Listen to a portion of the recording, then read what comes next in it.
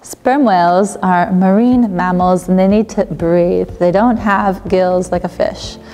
Actually, that's one of the first things that kids say when they come in here, when they see the skeleton. They think it's a big fish or a big shark, and then I have to explain to them that it's a marine mammal.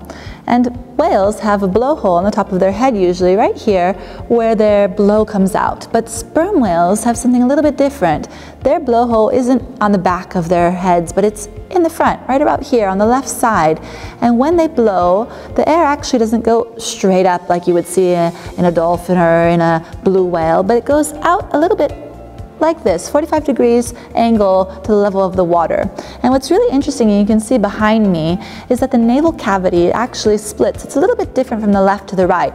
The left side is bigger and it goes to the blowhole, whereas the right side is a little bit more narrow and smaller, and it goes to this inner air chamber, this sac, which is used to then create that sound, that clicking sound, which is so important for the sperm whales when they hunt and when they're orienting themselves in the depths.